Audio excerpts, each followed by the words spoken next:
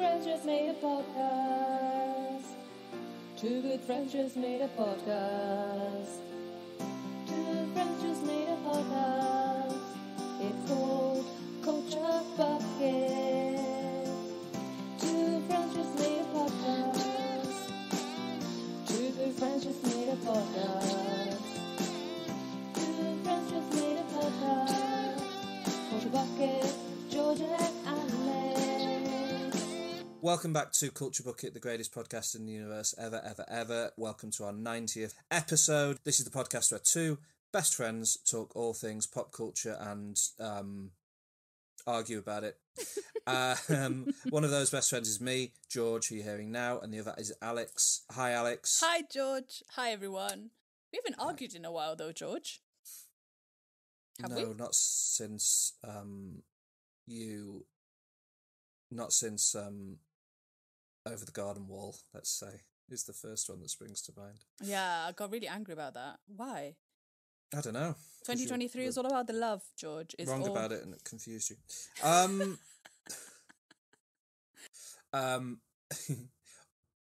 Up top, small announcement to make that we were conscious that we were having some really awesome discussions recently in the White Lotus episodes and in the episodes you're going to hear coming up soon, etc. And we realised our episodes were running a little bit long. So, rather than give you a huge, great big sandwich every 2 weeks, we're going to give you a smaller snackable every week. Because but you're going to get all the same content you normally get, but spread over 2 weeks. Because what's going to happen is we're going to go 1 week. This week, for example, you're going to hear our Culture Catch-Up discussion, where we're going to talk about a few films and things, etc., that we've watched over the past week. And you're going to hear our MyTube discussions. And then next week will be the Culture Bucket of our lives. Yeah. That will be the special top 5 or review or whatever special element we're doing in that 2 week span. And then after that, we'll do a Culture Catch-Up, and then the next special thing, and it's going to go like that. 1 week on, 1 week off for Culture Catch-Up, 1 week on, 1 week off for the special. It's very simple. Once it starts going, you won't really notice the difference. You'll just see every week you'll get a lovely episode from us, and they'll be about an hour long rather than like 2.5 hour longs. So it might be more digestible for you. If you think this is a terrible idea, I'm not sure why you would, yeah. But if you do, then just let us know. If you think it's a good idea, let us know. If you don't have an opinion, then no. Just email us a blank page. So, in line with this being the Year of Love, please love us by going to the social media places and everywhere else and following us, interacting with us and rating us and reviewing us, please, on Apple Podcasts, Spotify and anywhere else you can.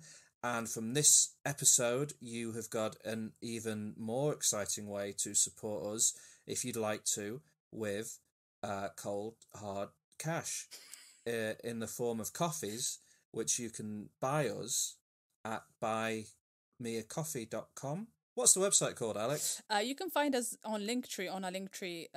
Go to our Linktree, yeah. Not on Instagram, though. No, now it works. Linktree went down, and then, yeah. But I think it's individual users. I don't think it breaks for users, so people... links on Instagram are annoying, but find us on TikTok and elsewhere by searching Culture Bucket Podcast. And looking at all there's links in the show notes as well, and go and follow the links to Linktree to then follow the link to buymeacoffee.com. Yes. And you could buy us a coffee, and it would help to rather than buying coffee, we'd probably spend the money on the hosting costs of the podcast, etc., which would be lovely. So yeah, please do buy us that coffee if you want to and if you can, because it's a difficult time. Energy bills are high. I've sold my clarinet on eBay. I'm making my own hummus. It's tough. The end times are here. How did I not know you had... Did you used to play the clarinet? No, it's a joke. I don't have Okay. I'm just like, I've known you for years. It's a peep show joke. And any peep show fans will be rolling on the floor. So, we've got the usual Culture Catch-Up, MyTube. And I'm excited about MyTube today. Oh, why? Yes. I've got one video to share with you. Okay. And it's 10 minutes long. but it doesn't feel like 10 minutes. Okay. And it's taken the world by storm, Z. So I think you'll... What? I think you'll have... It's a surprising piece of work. It's a thing. Everyone I've shown it to has had an opinion on it, so Okay. I'm excited to hear yours. I'll definitely have an opinion on it. Yes, I have and plenty of that.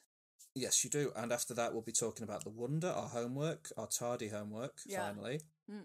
I watched that movie in another lifetime, it feels like now, but... Yeah, I was trying to remember what happened. But let's start with Culture Catch-Up. Culture Catch-Up. Now. This is Culture Catch-Up time. This is where we talk about what we've watched, what we've read, what we've listened to, and probably some other stuff. Culture Catch-Up time. And it's my turn to start. Yes, please. Yes, please. First of all, the thing I've been most excited about happening in pop culture finally happened. The HBO adaptation of The Last of Us has finally started. Oh, I didn't know. Did they make an adaptation? Shut up. And Never heard of it. and it's had 2 episodes so far, and both episodes have been spectacular. And I will talk more as it goes through. And it's been one of the biggest shows HBO has ever launched, and is massive, and everyone's talking about it. And any podcast that chose to do like an episode dedicated to it would surely get a bump in downloads as a result of highlighting it. Just putting that out there. I don't know what you're talking about, though. Have you watched it? What do you think? No? Yes, I have watched it. Oh, you actually. have watched it? Oh, you're such a... You're so angry with me on Instagram. Foul no, on tease. WhatsApp. When you said it wasn't your thing, and I was like, you like zombie stuff. What the hell are you talking about? I love that chat. You're like, why are you not watching it? You were trying to like make a case about me watching it. And I was like, I'm not watching it. I'm not interested in it. It drove me mad. It made me angry for days. I thought you'd be angry. I just like, but I'm not going to tell him that I'm watching it. Oh, you're so... I've been annoyed for 2 weeks about that. Do you not think I was going to watch it? No, because you said it wasn't your thing, and I was like, what? And then you said I haven't even played the game, and I was like, she's a moron. She loves zombie things. It's not just... But it's not zombies, it's fungi. Yeah, but then it usually, if you tell me you don't want to do something and I start questioning you on it, you get all angry and have a go at me. So I just, instead of pushing it, I dropped it and stewed on it like a fool for weeks, literally weeks. 2 weeks. I'll share the chat if you want. Feel put free it on to post it. Instagram. Put it on and buy me. You have to buy us a coffee to see my passive rage. Yeah, because then I think you stopped talking to me. Yeah, I did. I think you just like stopped the chat. Yeah, because I was like, the only thing I want to do is try and convince her to watch it, and she's just going to get annoyed at me like when I do that. So I'm going to stop talking to her for now. I nearly mentioned James Corden's Corden's new show Mammals, and I nearly put if you watch Mammals, then I'll watch The Last of Us, but I didn't want to push it too far. Good, thanks. All right then. Well, so you've seen it. Yeah, both episodes. Okay. Well, as someone who's not a game playing person, what do you make of it so far? Well, the first act, before everything happens, is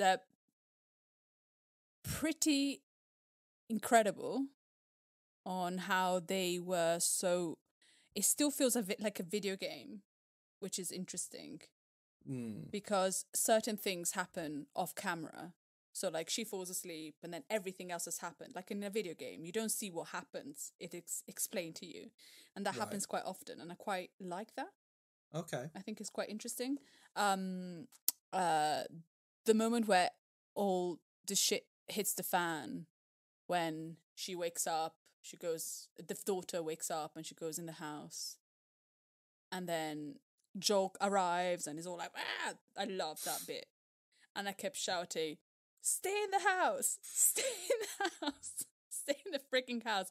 And then the plane comes down. It's freaking incredible. Oh yeah, that's it's crazy. Insane. And then I knew the daughter wasn't going to make it. I still was surprised and sad about it. And it's very exciting in bits, but it's very slow in other bits. And that's how it reminds me like a video game. So when in the second episode that I watched last night, when they're trying, was it last night or the night before? No, maybe it's the first episode. No, in the first episode, when they are going up the elevator shaft and they see the blood coming out of the door. Mm-hmm. Yeah, and then they open the door and there's been a shooting, like there's been a fight. Yeah. That is definitely like a video game. Yeah. And so there's like moments where it's like nothing is really happening, but something has happened before, and that's quite exciting because you don't really see. because the perspective is staying with the character that we're following. Yeah.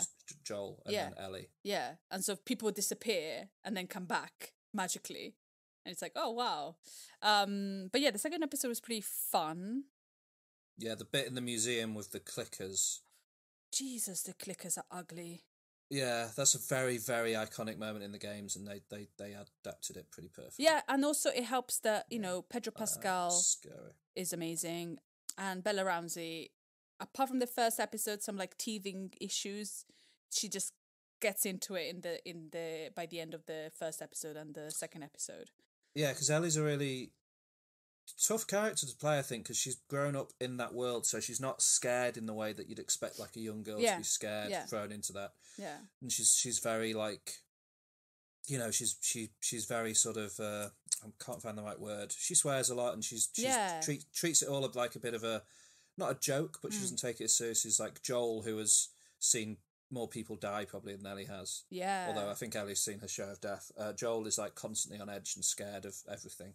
Yeah, definitely. And those two characters working each other out over the course of the series should be, well, I mean, that's where the joy in the game is, so I'm sure that in the show it will continue in that respect. And is this the Last of Us, the first one, yeah? Yeah, so this season is going to adapt the game. The first game. Yeah. They just announced, I think it had the biggest viewership increase between episode 1 and 2 of any HBO show ever or something. It's been huge. So, and it's had like the best reviews. I think the first episode is the best reviewed TV episode on Rotten Tomatoes ever, or something ridiculous like that. So it's been they renewed it for season 2 yesterday as we're speaking. Okay.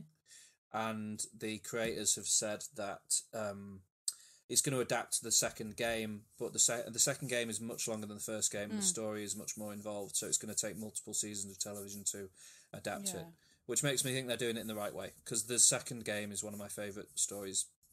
It's probably my favourite story ever, so I'm excited. One of the reasons that maybe I wasn't going to watch it, I just don't want it to become this super series where they're like 65 seasons, Like if they're going to be like The Walking Dead, they've got I don't know how many seasons there are, but I think if they just can make like a few good seasons. So like the people that are making it, like as well as Neil Druckmann, who made the games, he directed the second episode actually, which is amazing to go from a video game developer to a TV director and make something that good. Anyway, the other guy that's involved is, I think it's called Craig Mazin, and he is he made the Chernobyl limited series on HBO. So I think he sees the value of making something and telling your story and getting out and not stretching it out too long. And I think HBO, more than say, was it ABC or I think Showtime that made The Walking Dead? I think HBO also see the value in not stretching something out too long. And I could see them doing, like, they'll adapt the story of the second game across 2 seasons. Yeah. And then if the third game, I think they've not even announced part 3 yet. So if there's no third game by the time that finishes, then that should be the story. And you could adapt. You could do 3 seasons adapting the first 2 games, and that would be one self-contained story. And you could stop there, and it would be fine. So yeah, I know what you mean. I don't think it will become that huge thing. In terms of the number of seasons and things, but we'll just have to wait and see. So what are your thoughts about the first, because I'm not a fan and I enjoyed it. What are your thoughts about the first 2 episodes, being a super fan? Loved it. I'm currently playing the PS5 remake of that game. So I'm sort of playing through the events in the game before watching the episodes because I'm a lunatic obsessed with it. And I think they've done an amazing job, like in terms of just like the craftsmanship on display is incredible. The level of detail and work that has gone into A, adapting the game, but B, expanding the world. Like, for example, episode 1 opens with set in the 60s on a TV chat show, and they're talking about mushroom and fungus. None of that's in the game, and that's a really nice way to set it up. And then, did you notice, or I didn't notice, like you'd have to watch a YouTube video about it like I did, but in the first episode, in that prologue bit, none of the characters eat flour. They all avoid, like unconsciously avoid eating anything with flour in. Like Joel talks about how he's on the Atkins diet, so he's not eating any carbohydrates. And Sarah gets offered the cookies, and because they're oatmeal cookies and not chocolate chips, she doesn't eat them.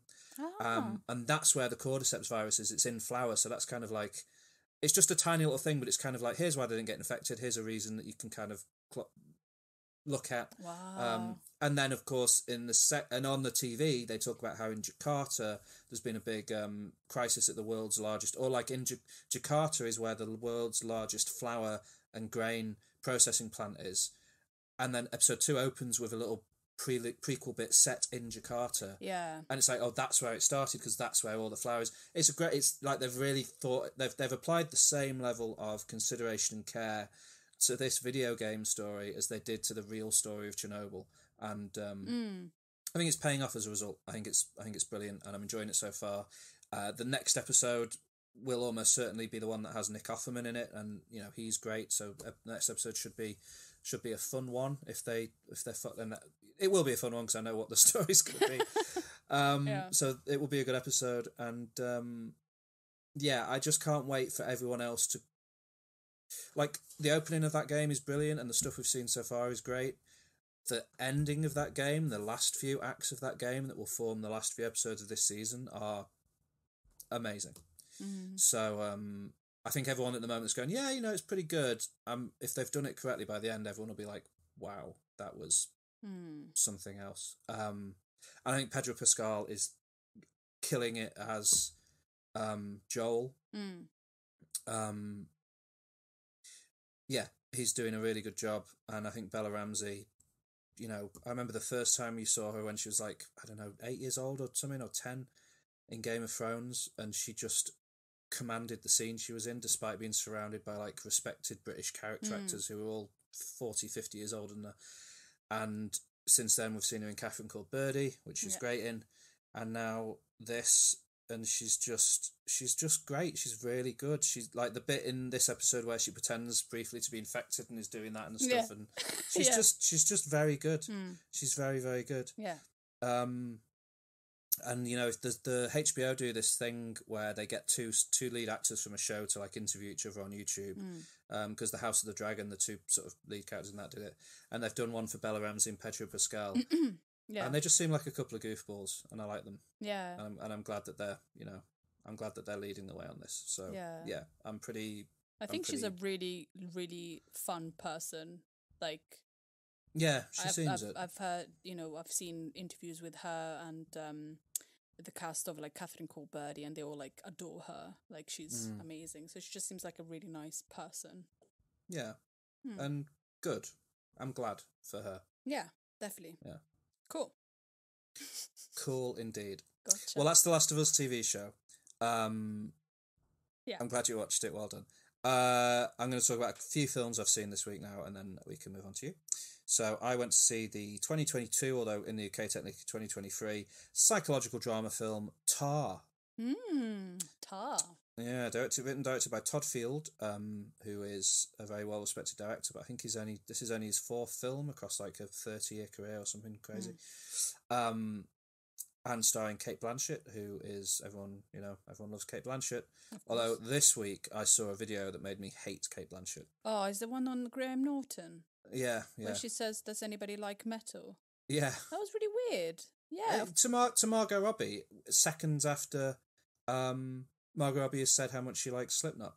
Yeah. And then Cate Blanchett just kind of goes, "Does anyone like heavy metal?" Yeah. Shut up. And she she learned how to be a conductor for this film and immersed herself in the world of classical music.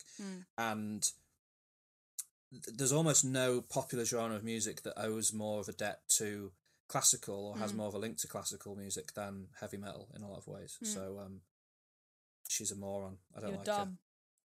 No, let's not. Come on. Sometimes people say things that they don't really mean in the I moment. know, but then she says a couple of other things in that brief clip that just made me go, "Ugh." I know, but she's taking some time. Maybe I think this role made it. It was so intense because I've heard it's a kind of intense role, and maybe she's a bit out of it, and she's going to take some time off. And I'm sure she's lovely and nice, and she just said something without thinking about it. So, Tar, starring the controversial Kate Blanchett, directed by Todd Field. It's a long movie. It's 150 minutes long, which is mad for like a film like this, because it's essentially a biopic of someone that doesn't exist. And the kindest thing you can almost say about it is that there's lots of people who've watched this movie and think it's a biopic of a real person. It's not. Because it's so accurate. No, it's not. Oh, did you think that? Well, I just watched the trailer and saw your review on. Oh, fair play. But yeah, so Letterboxd. Yeah.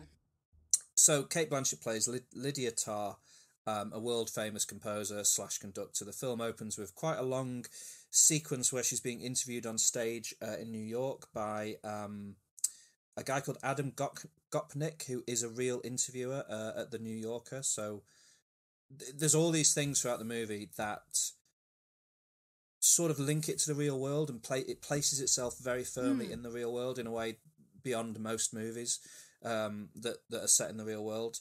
For example, like, so this guy who's a real guy is interviewing her at the start of the movie, and she starts listing off real composers that she respects and conductors and stuff, and one of them is Hilda Gunnarsdottir, who did the score for Chernobyl and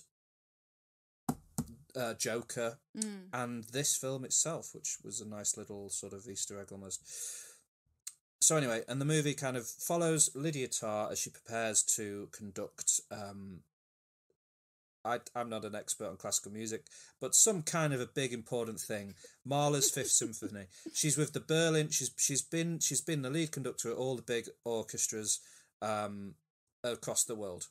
Okay. Whatever they may be, and now she's at the Berlin, which is the final one, and she's conducted all of Mahler's symphonies except for the Fifth Symphony. So she's going to conduct the Fifth Symphony, and that will be the crowning achievement on her career, and it will be released as some kind of special box set.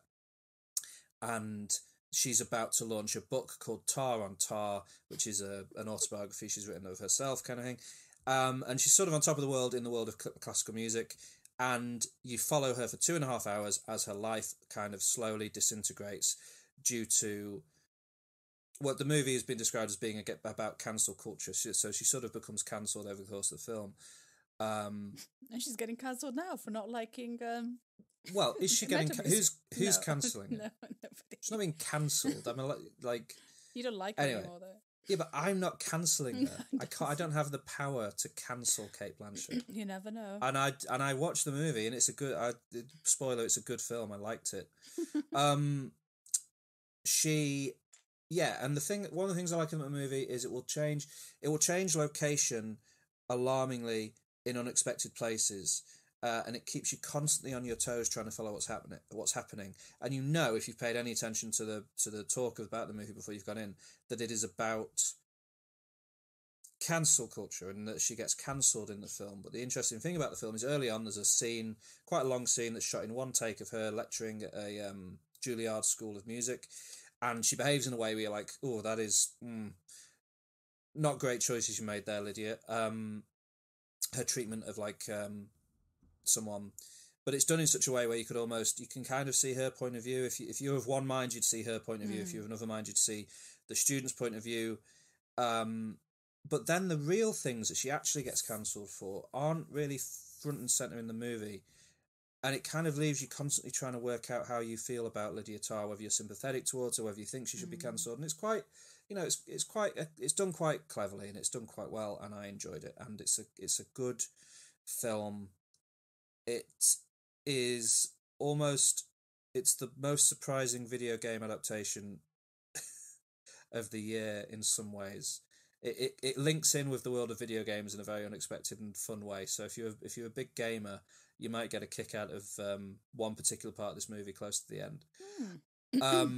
Outside of that, it's firmly set within the world of classical music, and that's pretty boring to me, but it manages to make it engrossing and captivating and entertaining. I think that's the mark of a really good film. Yeah. A film that sets itself firmly within a certain world or industry.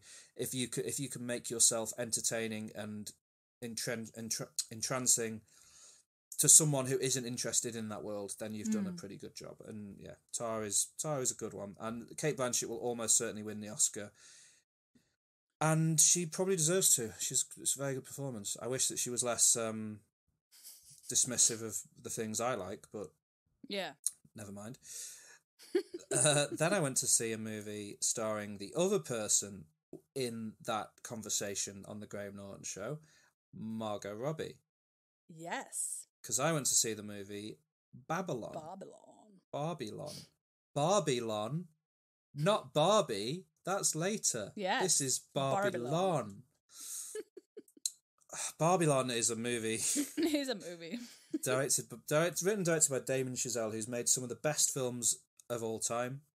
One of the best films of all time, I should say, in Whiplash, his masterpiece debut. Since then, he's struggled to recapture the perfection of that film with La La Land, which I enjoyed at the time, but in years since, I've sort of never really felt any need to ever revisit it. No.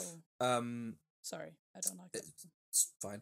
And he made a biopic of Neil Armstrong with Ryan Gosling, which I haven't seen because I'm sure it's very good, but I don't really care.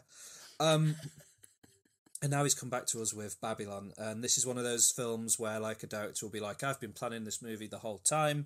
I never had the power in Hollywood to make it. The budget was so big, etc., etc. I had to wait until, I was able to make it, and now I'm able to make it." And basically, it plots the rise and fall of Hollywood from the silent era to the sound era. And when I say rise and fall, I mean sort of like the way that the stars of silent cinema struggled to bring themselves into the world of sound. And it really does have like, it sort of shows the world of silent cinema as being this big non-stop orgy party. The movie starts with like a half-hour long orgy, basically, in a mansion, where you meet your main characters you're going to follow. You meet Margot Robbie's, what's her character called? Nellie Leroy, Brad Pitt, Jack Conrad. He's like the world's biggest movie star in silent film. Margot Robbie's Nellie Leroy is an aspiring actress who's looking for her big break, and Manny, played by Diego Calva, who is a film assistant from Mexico who just wants to be within the industry somehow. There's various other people that come and go, but they're the big stars of the film that you follow. And that half-hour long orgy sequence thing is pretty spectacular. There's a jazz band playing the entire time, and it's all sort of lightly choreographed to the music. It builds this point of Margot Robbie dancing on the bar and dancing up against Manny, and she's incredible. And there's an elephant that comes through the room, and somebody's died and flees there for some reason, and the whole thing is just... From the Red Hot Chili Peppers. Yep, from the Red Hot Chili Peppers. And the whole thing is just mad. And it's great. And then it goes to... And then basically this orgy sequence ends with them being like, right, we've got to go out into the desert, we've got to film, and the person who was meant to be in the movie is dead, so Margot Robbie's going to do it instead. Oh. So that's how Margot Robbie gets a big break. And the next big sequence in the movie is this day out in the desert where, like, Brad Pitt's movie's being filmed and Margot Robbie's movie's being filmed and 6 other movies are being filmed. And because it's silent cinema, it doesn't matter that all these, like, sets are all next to each other because there's no sound to pick up. So they're all just filming, and it's like there's a battle sequence, and if people are getting killed in the battle sequence because there's no safety regulations. And there's a guy with a sword a spear through his chest, and the producer's just like, "Oh, that was an accident. He did that to himself. We all knew he had a drinking problem," kind of thing. And it's just like the Wild West, and it's manic. And Margot Robbie has her shot at stardom, and she blows everyone away with this sequence she films where she's like dancing on a bar in a Wild West saloon, and Brad Pitt gets all drunk and he can't do his scene, but then they're losing the light, and Manny has to go and get a camera, and he drives an ambulance back so he can. And again, it's about another half-hour long sequence that's just mad, and it's like, wow, Hollywood in the silent cinema era was crazy, and this is entertaining. And then, because what he wants to do, what Damien Chazelle wants to do, is he wants to show us how much more boring the sound era was when morals came in and people started saying, no, you can't do this and you can't do this and you can't do this and it all has to be like this. That once that happens about 90 minutes into the film, the rest of the movie is the most distressingly dull slog of a thing I've ever had to sit through, enlivened only by one amazing 15-minute sequence that Tobey Maguire's in, and it's the one bit of the movie he's in, and he's incredible playing this. I can't even begin. The movie, for 15 minutes, when Tobey Maguire turns up, he's playing a character that you would only usually find in a David Lynch movie, and for 15 minutes it becomes a David Lynch film, and it's great. And then it goes back to being the mad thing it is. It ends, it takes about half an hour to end. The actual ending itself is the worst thing I've ever seen. Oh. I don't want to spoil it too much, but this movie set in the night between 1920 and 1950 something. The ending of it finds a way to involve footage from the movie Avatar. That's the kind of thing we're going with. Bad. What? Hated that. And it's weird because the movie, like, Margot Robbie's great in it. Yeah. Brad Pitt is whatever in it. He's not nearly as good as he was in Once Upon a Time in Hollywood, but he's fine. Diego Calva, who everyone said has given him, you know, he's an unknown actor. He's given a star-making turn in this, and yeah, pretty much he is. He's very good in it. It's a pity the movie itself doesn't really hold up to that, and it's also a pity the movie starts with all this energy, and then purely because of the story that's being told, it all gets sucked away. Yeah. But the movie doesn't find anything to replace that energy with, and it just sort of crawls over the finish line. And if they'd wrapped up that last hour and a half much faster, it could have been quite an entertaining movie. But it's not. Oh, there's one more really good set piece where we see Margot Robbie's character filming a movie in sound for the first time, and we experience what it would have been like to have suddenly had to consider that, like, you have to keep sets quiet now, and any noise is a problem, and the guy doing the sound is freaking out at any tiny sound, and that's quite entertaining. And Margot Robbie's getting more and more worked up with every take that gets ruined because somebody coughed and something. So it's a pity because it looked good. The trailers looked exciting. It starts off really well, and then it just, by the end of it, you're falling apart. But never mind. That's Babylon. Not a big recommendation. I'm supposed to go and watch it tomorrow morning. Would you recommend it to me to watch it? Because it's like an infinity. It's like 3 hours or something. Yeah, it's 3 hours and 10 minutes. Yeah. You know, my attention span is really short when it comes to things. I mean, I'd like to know what you think of it. But I wouldn't really recommend it to anyone. Yeah. Like now I'm not sure if I'm going to go and watch it. I'm sorry. Anyway, then I went to see a movie. I'll talk about this one very quickly. It's a 2023 folk horror film. You know how much I like a folk horror movie. Yes. Directed by John Wright, who's previously made Irish horror film Grabbers. This one is also set in Ireland. Have I said the name of it? The name of it is Unwelcome. Oh. It follows a young couple, Maya and Jamie. Now, Maya is played by Hannah John Kamen, who you may know from Ant-Man and the Wasp. She plays Ghost in that. She was in Ready Player One. She's been in Game of Thrones. She's going to be in the upcoming Thunderbolts, reprising her role from Ant-Man and the Wasp. And she was in a show on Netflix called The Stranger. She's an accomplished actress, and she's good. Her husband, Jamie, is played by Douglas Booth, who's the worst thing I've ever encountered in my life. Okay, so two opposites. Yes. Also starring, we've got Jamie Lee O'Donnell, who is from Derry Girls. We've got Cole Meany, who, if you looked up a picture of Cole Meany, you'd recognise him. He's been in everything and everything you could hope to see, and he's great. And Christian Nairn, who played Hodor in Game of Thrones, which is pretty nice to see him in something, along with a few other pretty good character actors. Basically, start this movie, Maya and Jamie, they're living in London on like a council estate kind of place, a bit rough. She just finds out she's pregnant, well excited about it. Some rough street types break into their flat and try to kill them. Oh no. Oh no. Then Jamie finds out he's inherited a big house in the countryside of Ireland from his aunt who's died. Nice. And they're like, do you know what? People here are literally breaking into our house and trying to murder us. Let's go and live in this house in the countryside instead. So they pack up and they move to Ireland. They get to the house. Neve, the local barmaid or owner of the local pub, shows them around the house because she's an old friend of the aunt that's died, and everything seems lovely. And then right at the end of the introductions and stuff, Neve says, "There's just one more thing I need to tell you about. It's a little bit odd, but just come with me." And she takes him around the back of the house to the back of the garden, and there's a gate in the garden wall that leads into the forest or the woods behind the house, and there's a little hole in the wall as well.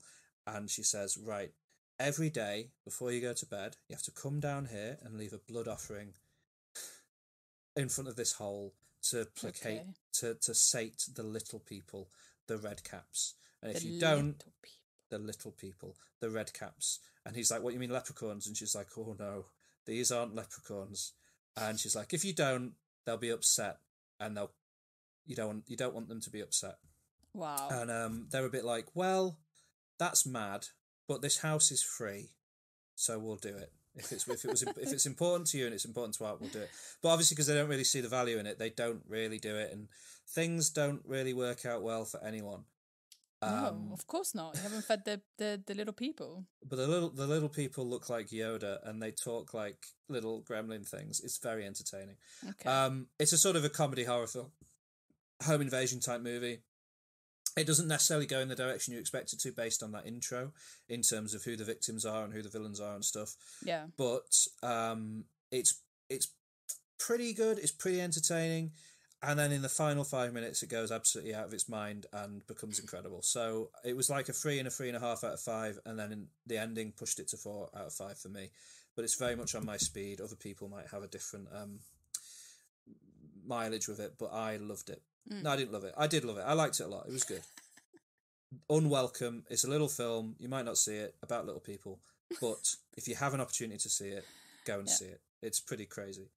And then finally, yesterday I went to see The Fabelmans. Ah, yes.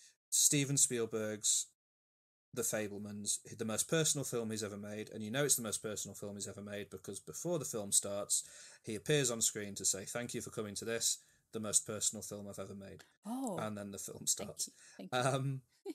The Fabelmans is set between like 1954 and 1964, something like that.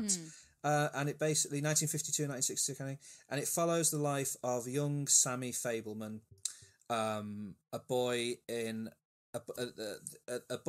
the son of Mitzi and Bert Fabelman, who are a couple of it's a family. They're living in New Jersey, and over the course of 10 years or so, Sammy Fabelman discovers his love for cinema and sets out on his journey to become a director, ultimately becoming, of course, the most successful director of all time, because Sammy Fabelman is essentially meant to be a young Steven Spielberg, and this is the story of his life.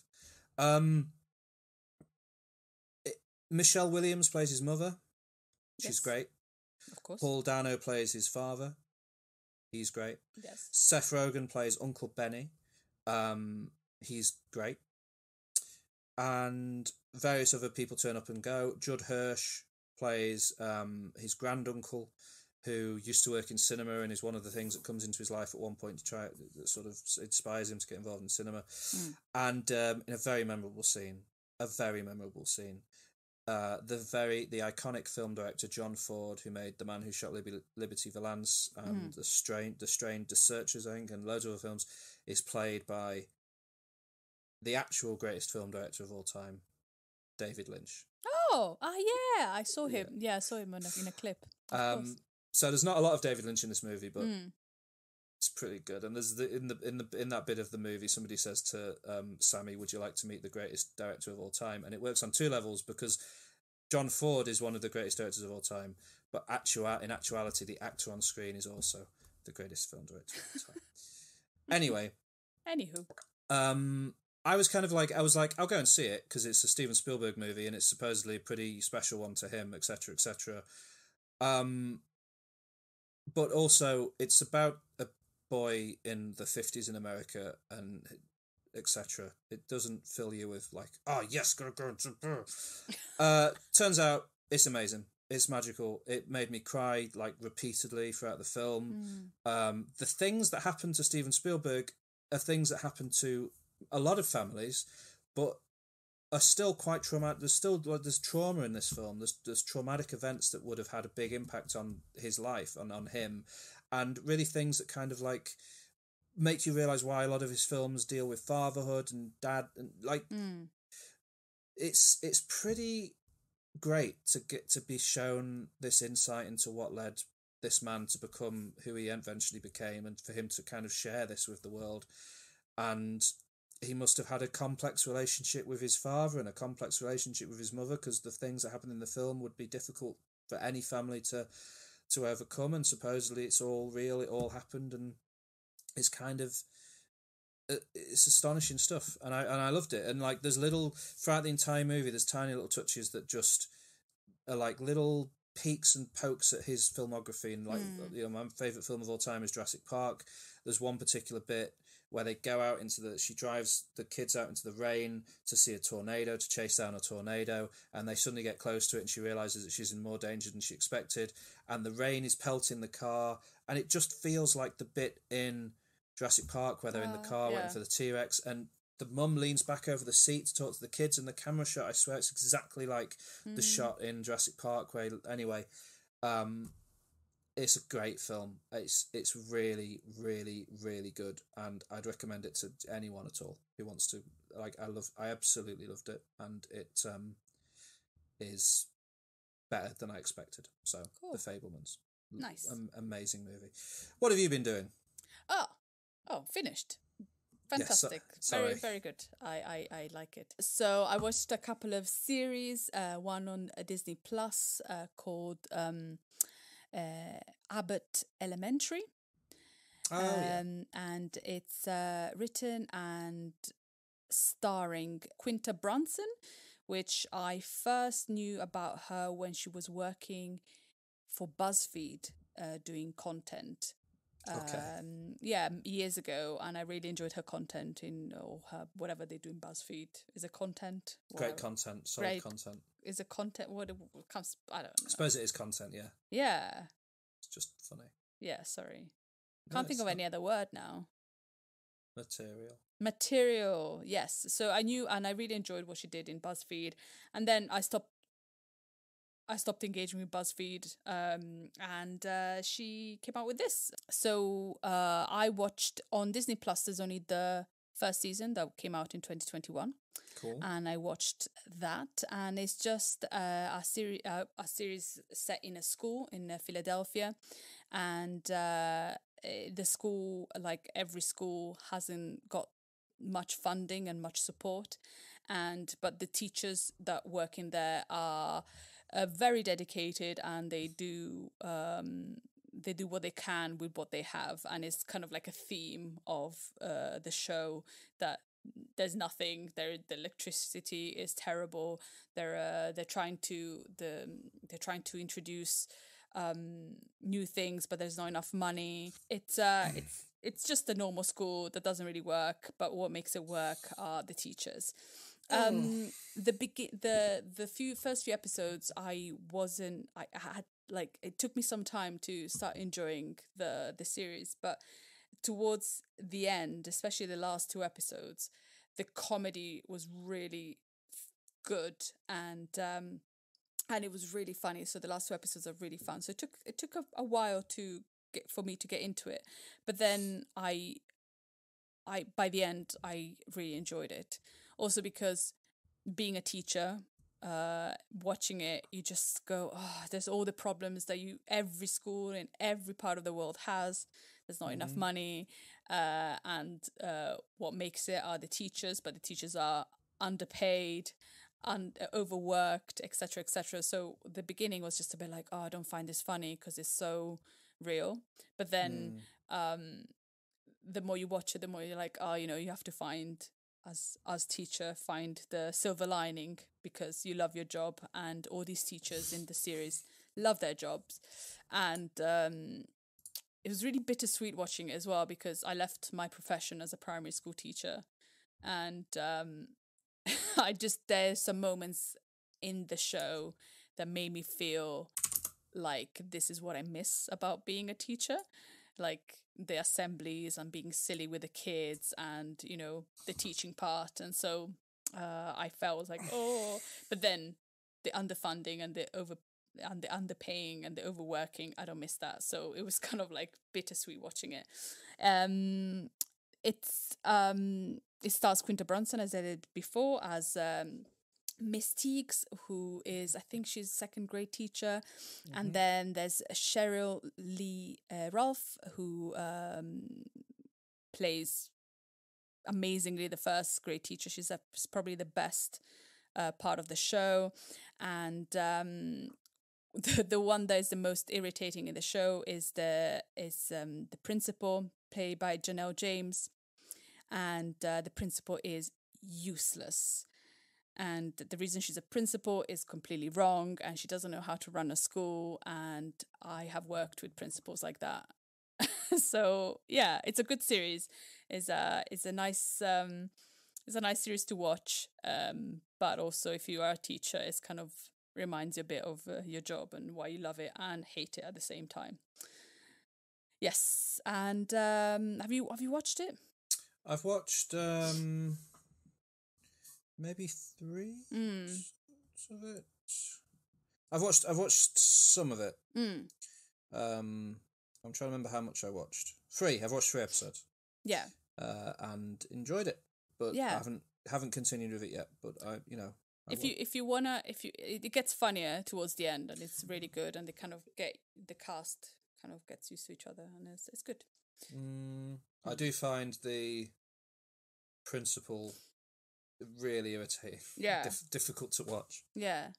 I had a school principal that was pretty much like that she didn't know what she was doing, and she was just very similar to that. Very, always good. Yeah. And who picks up the pieces are the teachers, and then but yeah, I think it's a good series to watch, and I'm looking forward to watching season 2, which is not out on Disney Plus in Italy yet. Or in the UK, but it's definitely been on, hasn't it? Yeah, it came out in September last year. And then I watched a Netflix series directed, weirdly, by one of my favorites, Hirokazu Koreeda. So he's a very busy man. I don't know how he does it, but he does it very well. And it's called The Makanai, Cooking for the Maiko House. The what? The what? The Makanai, Cooking for the Maiko House. Or Maiko-san Chino Makanai-san. Okay.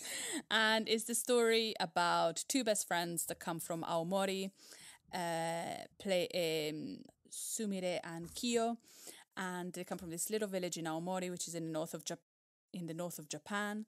And they went on a school trip to Kyoto, and they decided they want to become geikos, which is, in the West we call them geisha, but in Japan they call them geiko. And to become a geiko, you need to go to Kyoto and train to be a geiko. So they both go from Aomori to Kyoto, and during the training, Kiyo is definitely not meant to be a geiko, while Sumire, her best friend, is she definitely has what it needs. And so the 2 mothers of the house, they tell Kiyo that they can't keep her anymore because she hasn't got what it takes to become a geiko. And but she's lucky that the Makanai, which is the person who cooks in the geiko house, hurts herself. And so Kiyo, who has a love for cooking, becomes the cook, the Maiko of the house. And it's basically the slice of life of these 2 best friends that live in this house with the 2 geiko mothers, and training to become geikos. And the one that doesn't become a geiko and becomes the Makanai, the cook, she every episode she makes a different dish, and that's also why I love it. It's a bit like Midnight Diner, when they the series where is in late night bar where the master makes a dish, and this is similar to that where Kyo the Makanai makes a traditional dish for the house, and it's lovely. It shows you Kyoto. It shows you like traditional Japanese food. She makes karage, which is fried chicken, and you're like, oh, and then she makes udon and all these things. And it's just lovely. And it's directed by Hirokazu Koreeda. So it's got this beautiful family vibe. And it's just a lovely series. So if you watch something lovely, watch The Makanai, Cooking for the Maiko House. And that is on Netflix. And then I watched a couple of films.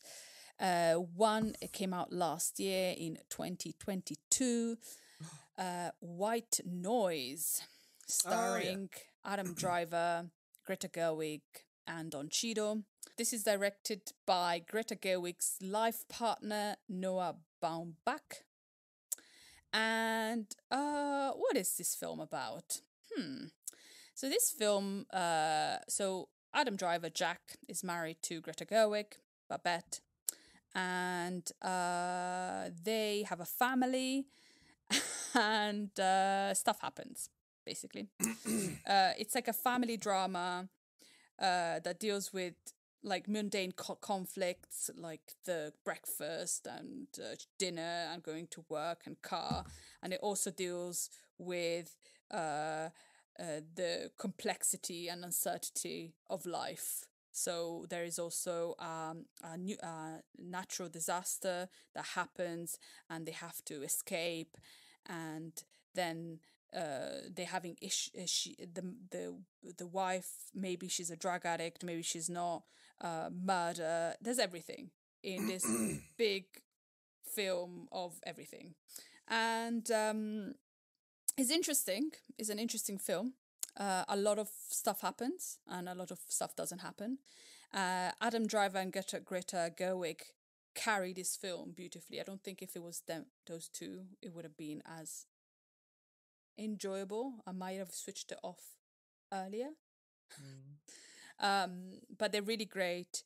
And it's just this absurd, funny, weird story about normal life and not normal life. My favorite bits were when the family were interacting and everybody has an opinion and they were all talking on top of each other. And I thought that was really interesting way to film that and do that. And I more thought about how they did the scene rather than what they were saying. So I understand. I enjoyed how the film was made more than the plot, because there's not really a plot.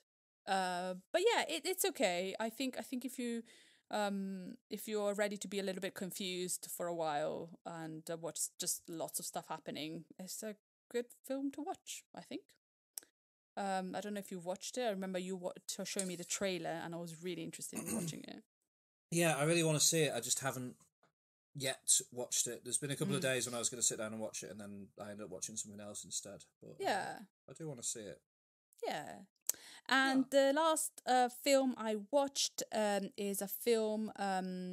So I had to subscribe to Mubi to watch a movie.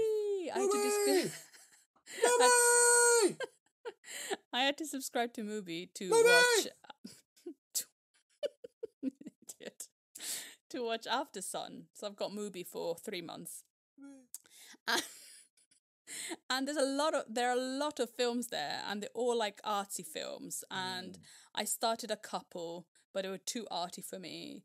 And so, because I'm just like, oh, maybe you should watch something more, you know. Hashtag too arty for me. Yeah, maybe I should watch something more, you know, less commercial. Isn't Decision to Leave on Mubi? Decision to Leave. It's the new Park Chan-wook Korean film. Not on the Italian movie, I don't think. Are you sure?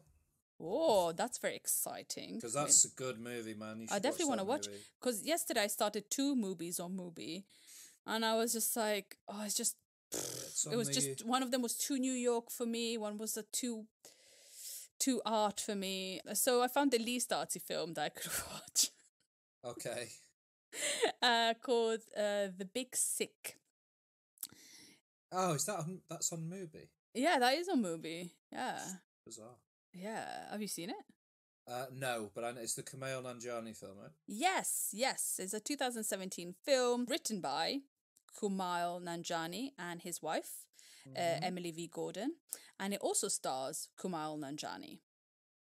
And it's about this Pakistani-born, American-living wannabe comedian, Kumail Nanjiani, and that meets Emily during his set at a comedy club, and they start a relationship which is kind of not serious but kind of starts becoming serious. But we as an audience realize that probably can't go anywhere, because every time Kumail goes to his family's house, his mum is introducing him to a new girl because he is going to have an arranged marriage.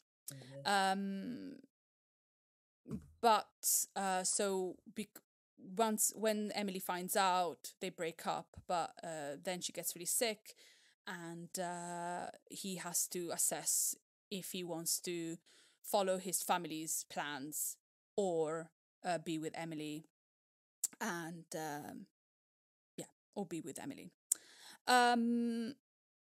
I think if the film hadn't been based on the story, on a true story, which is how Kumail Nanjiani met his wife, Emily V. Gordon, I don't think it would have worked.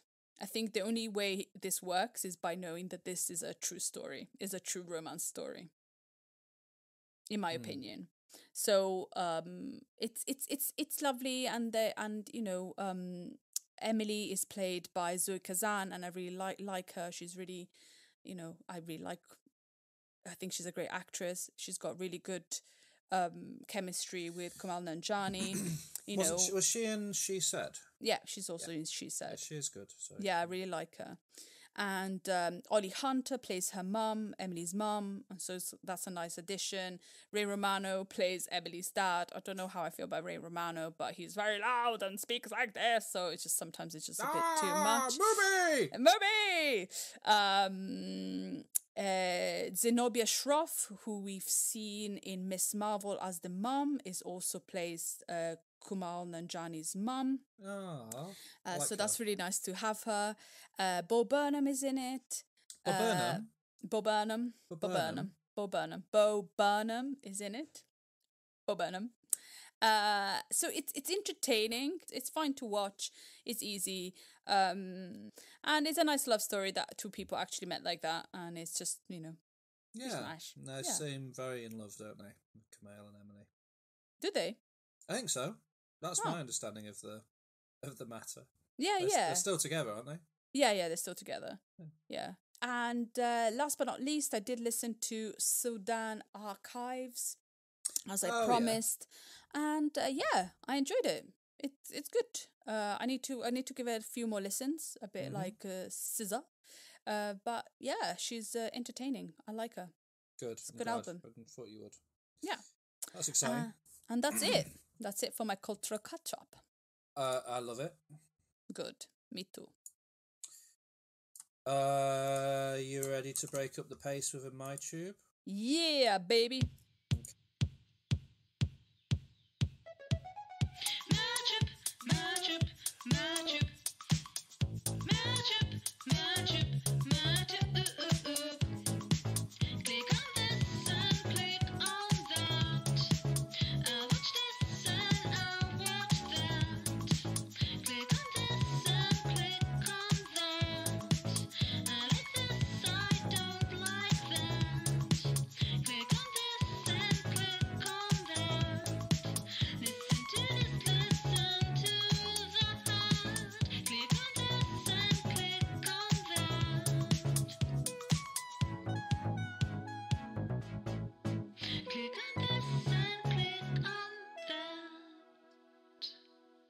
Let me know if you've already seen this video. Okay.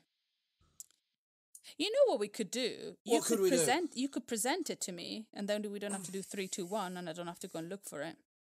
How do I do that? So you go on the little arrow, and you present a tab. Best for video and animation. Perfect. So this is the 10-minute video we're gonna watch. Yeah, but it should be good. Right. So this is a song. Although it's not really a song. It's a performance by someone called Ren, and it's called Hi Ren. Hi Ren. Hi Ren, and I don't want to say any more than that. Okay. Yeah, I've got captions on, so hopefully that will help because we'll see. Let me know what you think. I'm going to start it now. You ready? Yeah. Oh. Ren is on a wheelchair. Mm-hmm. And a guy with a pig mask has just walked him in. And now he's playing guitar. And the subtitle says foreign. I don't know why. Because it's a foreign language, the language of the guitar. Oh, he's very good on his guitar. Is he a singer? Yeah. Okay. Yeah, it's not just this for 10 minutes. I wouldn't. Okay, thank you.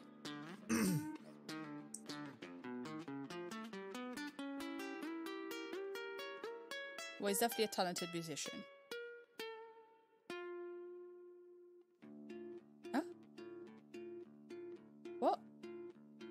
So there's subtitles? Yeah, I think they're just coming a bit early. Don't worry about that. Oh, okay. I'm like, he's not saying anything. Is this his new language? Okay. Okay.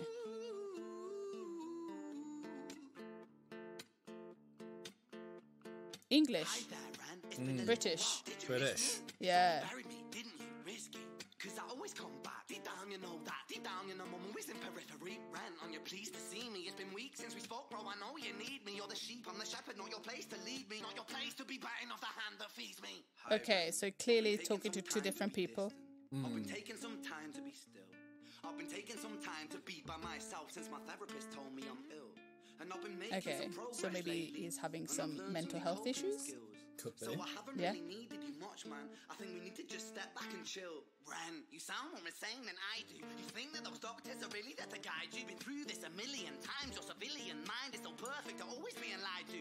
Okay, take another pill, boy. Drown yourself in the sound of white noise. Follow this 10-step program. Rejoice. All your problems will be gone. Fucking dumb boy. Nah, mate. I'm not saying anything, sorry. It's fine. We can listen and then talk. Yeah. And my music's been kind of doing bits too. Like I actually might do something great. And when I'm gone, maybe I'll be remembered for doing something special with myself.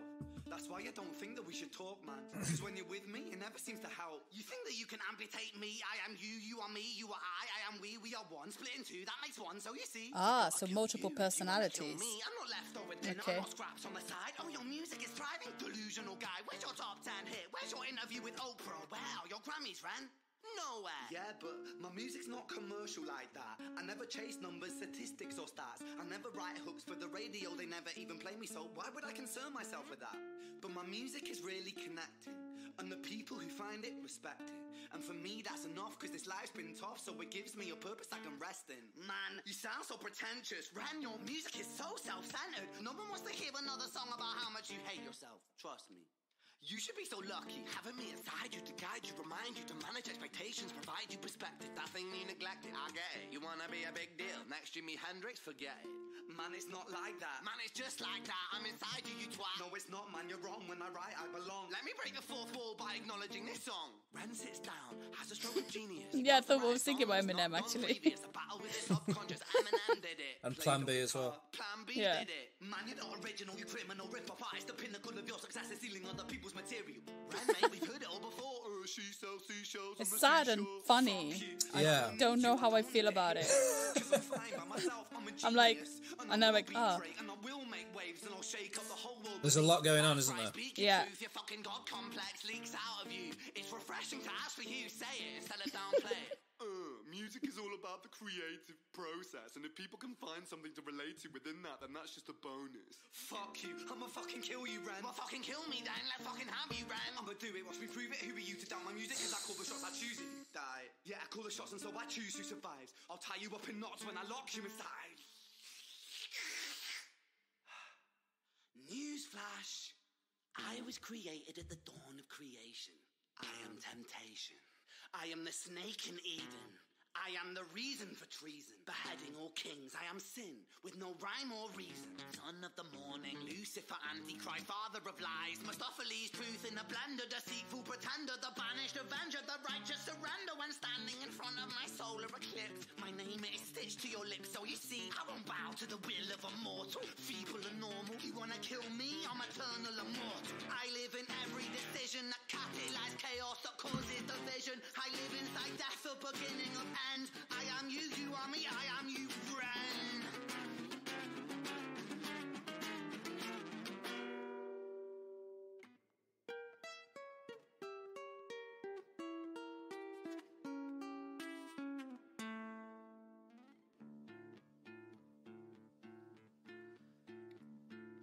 Hi, Ren.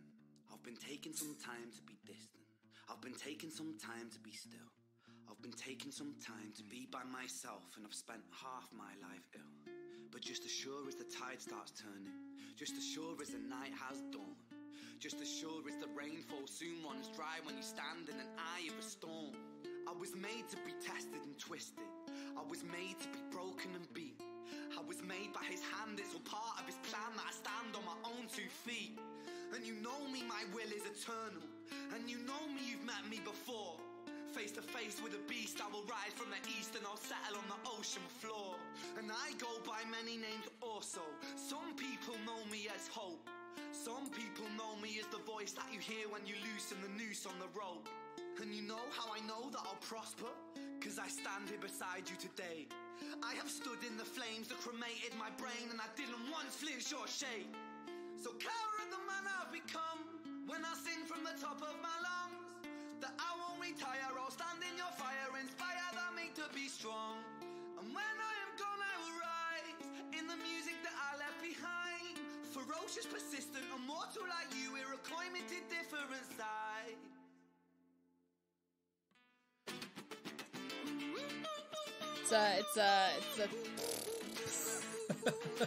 It's everything. Yeah. Yeah. And it's one of those videos you just sort of have to watch, isn't it? It's hard to talk over especially when he's like rapping. It's just kind of you need to listen to what he's saying, and. But I think so. He's not really signed. He's not a big star in any way. He doesn't have like a label, I don't think. So there's not lots and lots of information about him online. Yeah. How did you find him? A friend of mine sent me the video. Okay. And I just watched it. Yeah, and it's. I mean, he's got a page on like Spotify, and well, I use YouTube Music. He's got a page on there, and this song isn't on it. So I don't think he's treating it like a song, if that makes sense. It's almost like a statement of intent as an artist or something. That I would defeat the forces of evil.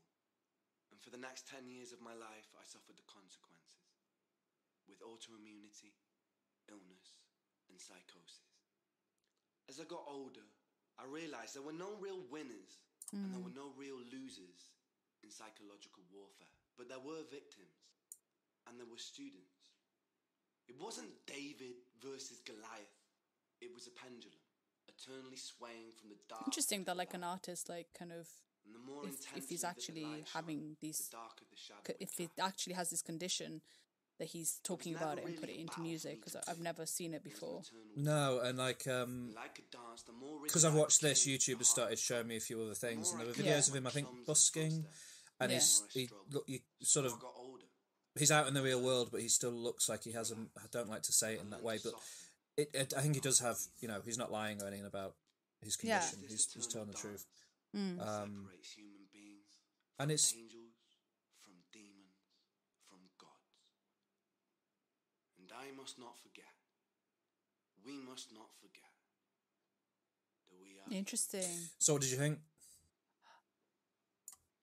Very interesting. It's good. There's a lot. There's you have to pay like real attention to it. Yeah, there's a lot going on. And, He does have yeah. actual music. He's got like a couple of albums and things on his page. And he, you know, if you look at YouTube comments on his videos, I think he must have been like wherever he lives, he's very well known in that local area as like a local musician. Yeah. And I guess now he's getting a bit of like that video's got millions of views and it only went up quite recently. But yeah, we didn't talk much over it, but go and watch High Ren on YouTube because it's good. It's impressive stuff. Definitely. Good. So that was High Ren. Are you all right to move to homework?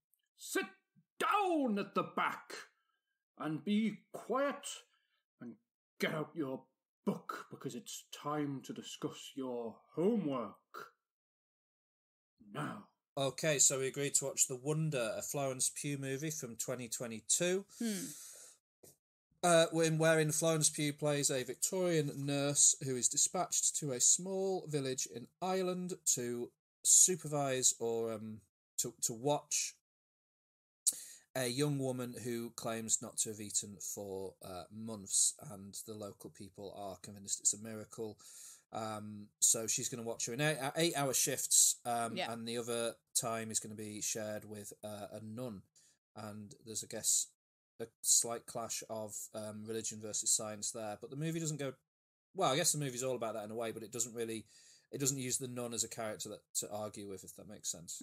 The nun is just sort of almost not really a character. It focuses very much on Florence Pugh's nurse and how she deals with this situation. And the movie also opens with a sequence set on a soundstage where an actress explains to us that we're about to watch a movie, and the characters within the movie believe in the story that they exist in, even though the actors know it's a story, and we know watching it know it's a story, but those characters believe in something. And I guess it's to compare it to the fact that when we're watching a movie, we know it's not real, but we believe it in the moment because of the agreement between the filmmakers and the audience to suspend disbelief for the duration of the film. And it's interesting that they've decided to put that front and centre as the movie starts, for you to think about before the actual story of the film takes place. What did you think of it? Talking about straight away the beginning, unfortunately, I understand what they did after, but in a way, I was hoping that it would have been. So there's the first shot, the first kind of like sequence. There is the house, there is a room, and they're in this set, and I was hoping that maybe the film would be set in one location only. Right. Yeah, so I kind of was like, oh, wow, that's going to be where the movie's set and nowhere else. But instead, we are in the Irish countryside and there's a lot of moving around. So I was just like, okay. And I didn't really understand the point of it. And so I was thinking about it and thinking, why? So I think maybe it should have been a little bit maybe different at the beginning. I was a bit maybe just kind of put off by the beginning. Oh, interesting. Yeah. But it is an interesting movie about what you believe in, and I like the first shot then that goes from the set to the boat. I thought that was really good. So it goes to the boat and it goes straight to Florence Pugh. It's a film about what you believe about faith, and it's not a true story, and it's just but it is a true phenomenon that happened in Ireland about the fasting girls. But yeah, it's very well acted by Florence Pugh, and she's amazing and everything. She's really good with accents, isn't she? And it's like she is. This just subtle like northern accent. And she carries it really well. And she's been in the Crimea War, and she's had a miscarriage, and so she probably suffers from some sort of PTSD and maybe some form of depression. So she takes laudanum, but then she does something that I didn't understand why she did it. So she takes this laudanum and then she pricks her finger, and she she sucks the blood and then she passes out. Yeah. And I don't know why she did that. But then Right. I read that maybe it was like self-harm to feel something. Yeah. But it was interesting to watch and a little bit creepy. But then I don't know why she did it. Yeah. But yeah, it's a very straightforward film about... Yeah, it probably is to feel something. Yeah. Because she feels numb. Yeah. But the film is very straightforward. It's very nicely shot. It shows what people believed in. Or maybe some still believe in, and the reasons why this family did what they did. And yeah, I didn't expect that. That was a nice little twist. I was excited to watch it because I really like Florence Pugh and the story sounded interesting. I think the way the story ends up wrapping up and the revelations about what's really going on are interesting enough to keep you going. I was intrigued the whole time and I liked it. And I liked seeing the actor that plays the journalist that she ends up sort of recruiting as a helper in her schemes and stuff. Tom Burke. I quite like him, and he doesn't pop up in much, so that was nice to see as well. He does a good performance, but obviously next to Florence Pugh, everyone seems a little bit terrible. But yeah, I enjoyed it. I thought it was good. I'd recommend people watch it. Yeah, The Wonder. The Wonder. The Wonder. The Wonder. The Wonder Way. The Wonder Way. The Wonder Way. The Wonder Way. In the island. Right. So that's some good homework. I like that. Recommendations time. I'd recommend people go out and watch Unwelcome if they want a good fun time, or The Fabelmans if they'd like to see a absolute masterpiece. Good. What are you going to recommend? I'm going to recommend the two series I watched, Abbott Elementary and the Makanai, Cooking for the Maiko House. Good picks, right? So next time you're going to join us for the incredible Culture Book of Our Lives discussion. We really have enjoyed recording these run-throughs of the various years of our lives, and I hope that you are going to enjoy listening to them. Yeah, can't wait for that, and it's been wonderful to be with you today. I hope you've enjoyed the episode. Go and watch all those series and films we talked about. Go and watch High Ren on YouTube if you haven't seen that as well, and come back to us next time. Buy me a coffee now. Right. Yeah. Right. Goodbye. Goodbye. Love you. Love you. See you soon. See you soon. Bye.